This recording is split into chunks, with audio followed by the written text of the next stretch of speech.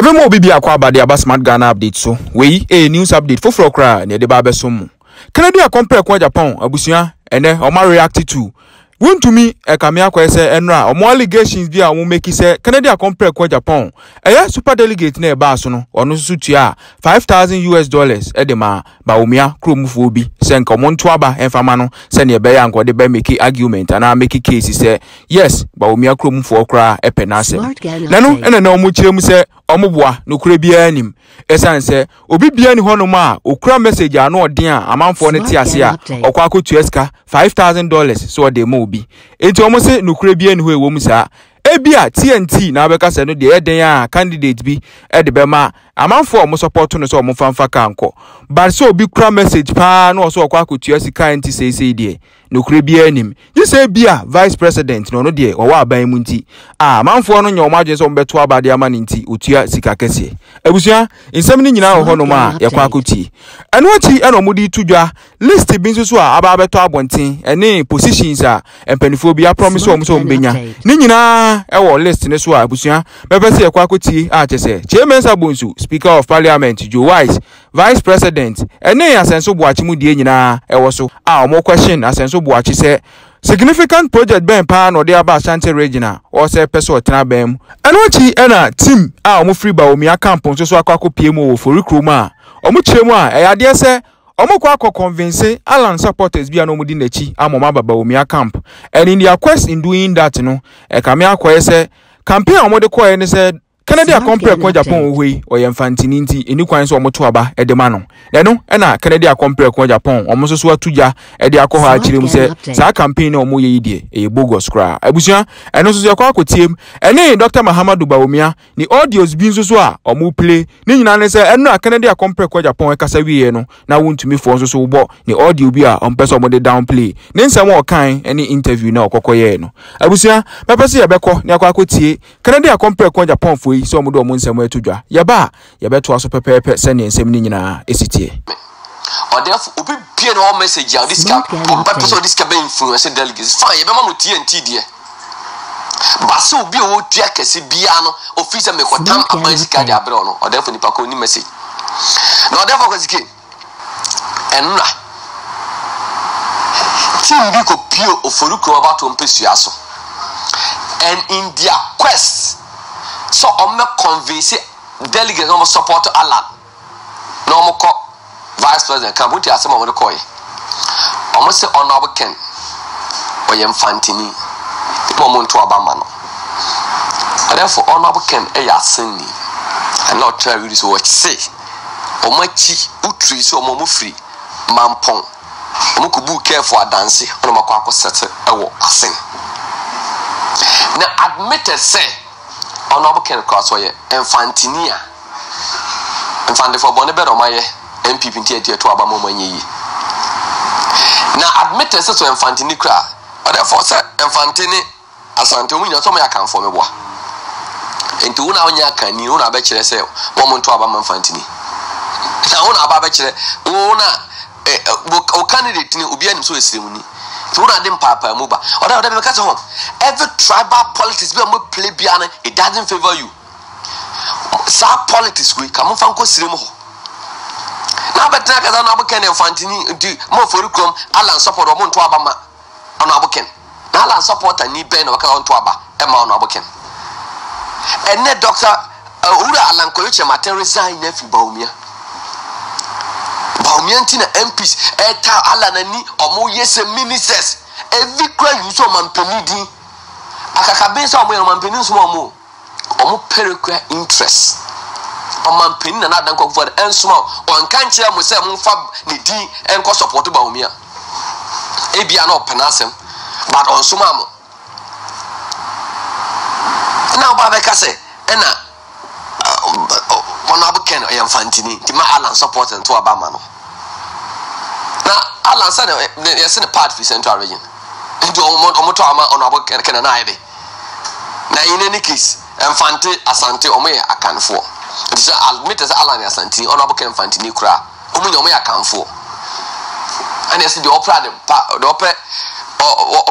de akokotoko no ye nya na bro enti mo basis amone ko gya ye sa dirty campaign ene de Whatever was the key. And me person me bo voice be. Na me wia because na honorable Ken kasa wie no. Almost started honorable Ken old video na me bo voice you therefore. Me ba. Me delegates be din komo. We were happy that we found oil, but the borrowing of this government, the reckless borrowing of this government has compromised the whole oil discovery. 6 times, you need 6 times of our oil revenue just to pay interest, not even capital. It's interest on the debt. So it is a really sad development. I mean, what fundamental issues that affect this economy have been addressed in this budget? You should ask yourself, what fundamental issues? If we had spent the money is borrowed, and that money borrowed is the equivalent of some $37 billion over 7 years. Now, can you imagine what $37 billion can do in an economy? $37 billion. I mean, it's amazing transformation that you can see. Investment the government is talking about. We are going to add about 800 megawatts of power. Well, we are talking about a record. You can always talk. We are going to do this. The question is, what have you done? You've had 7 years in government. What have you done? I mean, your record should speak for itself. You shouldn't be waiting for the 8th year. The IMF, they can point to even a lot. Oh yes. They'll point to the rich hospital. They'll point to. When the Kofi administration was there, with such meager resources, so much can be pointed to as well. Infrastructure, as John Mahama says, if you point to infrastructure, you are engaging in an exercise of mediocrity. But the IMF managing director put the nail on the head when they said that the borrowing done by this government has been used for consumption. It's not me saying it.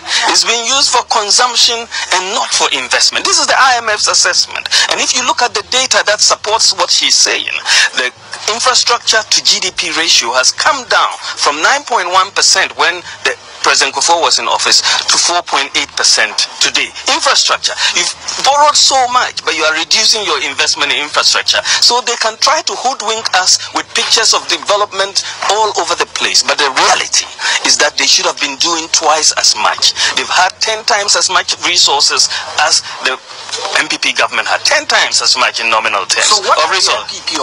Going to build a new economy, a different economy, and you will be here.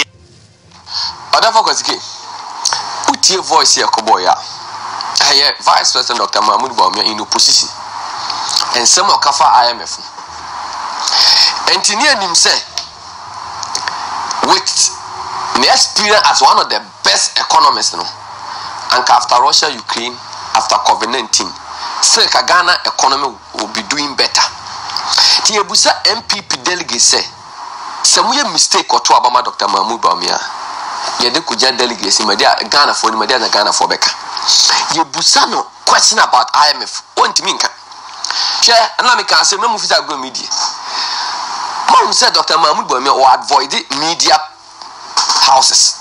Want to mean media engagement because of corporate you busan about the economy. You busan about IMF. But for now no. Ono personal idea no he want to lead the party. But obey the leader of the new patriotic party said that he cannot run away from the media. And Ome Shama Busan wants him. Also, Yano. Oh, can IMF ask him? And the Ghana is IMF. And Nippon leader economy call IMF and Vice President Dr. Bawumia. Or therefore, you say, Vice President Tim saying, I'm October. Vice President will be in Ashanti region because Ashanti region there were a lot of constituencies. And for that matter, so when you more vote in Ashanti region, he's good to go. And if we say delegates are more Ashanti region, say, Oba betina himfa.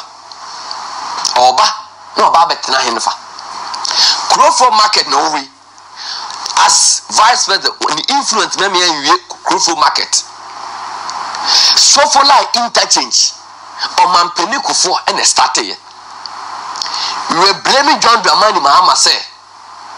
When you MPP ni and MPP stronghold on person be develop. Oba ye no 7 years ni ye wo asem boa from the Kuala about to the main Sofola interchange but be the Sofola round about one ko dey why e fi ro ko abu akwa mo ko dey why but ya san wa ko ye kwan bibiri ye musa se tena wo so ba betena sante mantem wa na ya sante delegate ya to abama no a monumental project. And I would have Asante Mantemontia over more vote in Ashanti region. And one cousin back when some. I mean, a vice president, and you're not credit as council chair of the police council.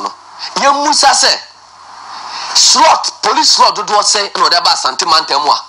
See, I'm from MPP delegates. Near Musa slot, what they are called the 5 northern regions. Engineer so about that I say, or the people of Ashanti at Hatta, it is never true. It is never true.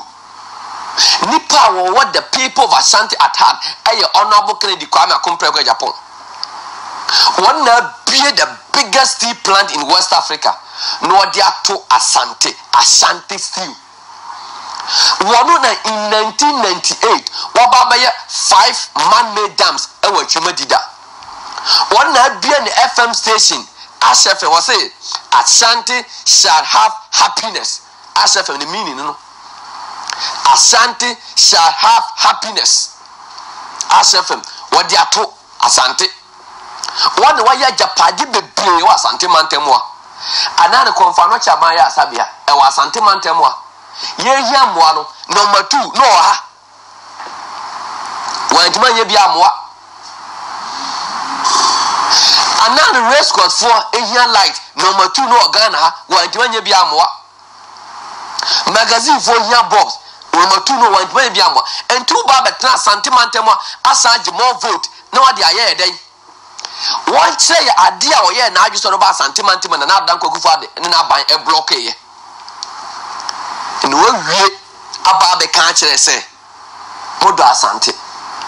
Hey, Asante MPs, some of the Asante MPs, some of the Asante ministers. I'm sorry, over here. Fefe nim na mo pesa mo ye kire say Modo Asante. Please, Modo Asante. Ebe me kase enya Asante ebe so Asante ne say ebi akwasi de anasa de bi no yakona mahimfie si yakosomo. Ye betima kire odo kese de acha Asante man ebra ya pre edi mpuntuo de aba Asante Mantemoa. Ministers amwa Asante Mantemoa momra na momamaka. When of course or kwa pre development de aba Asante Mantemoa Ghana man pe na adan kwa Kufado e block ye. Mokwa aboko pre mo nkwa amode. Enti ene monjai ma Asante delegates over Asante Mantemoa. Omo choose omo preferred candidate office over bomo. Sit ahode amodinam delegates so e kem we bi omo nto mabamfan. Ye busa sa ahode se kamo kan mo ho ebomu a. And come with the more development aba. Na me ka asem akwa kire mo. Yes, MPs need ministers ni bi. Eye omo nko ye die they don't love Asante mo se eboa. Hwe the alleged list aba. Honorable Kyei Mensah bunsu. Ese na vice president ran me no pe. Ananye ye na sit and dey ya promise with the speaker of parliament. Honorable Joe Wise on dey ran me to da so gina mu. Enam se eno no eye omonko aye edi enti no. On say eno nam delegates so because one want to become a speaker of parliament, one want to become a running mate. Omunam delegates so enne omatie si Montana door to door telling delegates to vote for number 2. But ye Musa say they be amekon. Me say you have somebody like Honorable Kyei Mensah Bonsu, majority leader and minister of parliamentary affairs. You have a member of parliament for Bekwai. Okay, first deputy speaker. You got a very influential chairman Wuntumi. So these 3 people na mabo mudino to mutini up no manya development of our Asante region. No mashama enne amamuno eko. And these 3 people still want to give us a candidate. Share MPP delegates. Mommy and sorry ni party ni so. Omo fees omo the party no ya omo personal gains against Asante man, against Asante region. Na mu ya ma kan say say enkoto abama mo. Ai yes oba be me run meet. All that so me kan say. Owura asenso bo achikotena bantama. Wo say yento abama Bawumia na Bawumia so oba Asante region obama 30 ministers. Asase mu enya ntra 30 minutes a day de asa ora sanso bo anche we minister say the other ba asante mantemu a say ye the other ba asante mantemu a ye prekwa abonda mo so mo prekwa abontene enti ministers amabetwa 8 years a mo amfa puntu juma ama asante region no monja delegates no no make omo a choice asante bo achechire the other ba asante region sa associates no ya no ba bia o me am MP Dr. Maitopoko Pempe MC the constituency MC Numa na say 9 and wa ko associate obantama there why a bigger project kabana kejetia phase 2 ya wie phase 3 ya commence ai gusu den ye akwan internship other focus ke ayam tempi gusu say and Asante region we therefore and I say another region for Asante region therefore we say asem you another region for Asante region and the Asante region ya two more votes ma MPP ni and na do so more ministers no she the more ya Asante man and the kejetia phase 2 you hu ba bi ekọ so am internship ye ntimi wie enti monche development a and then number 2 ebe flag bearer de be ba Asante region and number 2 no see anim say the influence am I wie tamal interchange the influence am I wie tamal airport Kumasi airport enyanwie enti mesa wo ye MPP delegate a eniema mabobo so akire we wa Asante region fa ho adwen sani pa we mu epiro mu nko ayiedie se be mantem no kra ayiedie okomo mpre na wo delegate bi asonso enti delegate fa ho adwene sa dirty policy o modenam ana ona abekere fantini enti mamoto aba na yesabi se ala na sifom ni anto aba man fantini a ni ankoto aba man siremuni enti sa dirty politics monja modenam oforukrom na ala nchi dinia obe wa adwo so beto aba Bawumia na wa na se bi umpre yiedie boni omudi aye di ala ma lande abufuo se ma draw from this context no now se me kwa to aba no ti yesra mo honorable Ken constituency reps are more the various constituency no more reach to Alan Kofi no omoye adwuma ho no na mo no mo megira mo nya adwuma ni amfa nkunumie mrafi now with honorable Ken oba Asante region be hu more development because he believe in say baby ayeto abama ye no yemfa more development den ko mesraw ye delegate ebi ko amesha abulasi makers ebi maka asama wani nye ho mesraw the main focus should be on honorable Ken Agyapong constituency rep our constituency ebi otu anamobi wani nye mesraw the main focus should be on honorable Ken Agyapong niyama honorable Ken Agyapong more than 70% nyame bo on the 4th of November now therefore ko dike nyame bo 30th showdown work no e baso nyame bo a efiri ochinako baabi e befa baabi be kwa converge and the various speakers on our platforms ina ya de betudwa na tie for ahudie e ko ba min say showdown work na Asante region de e be ye mega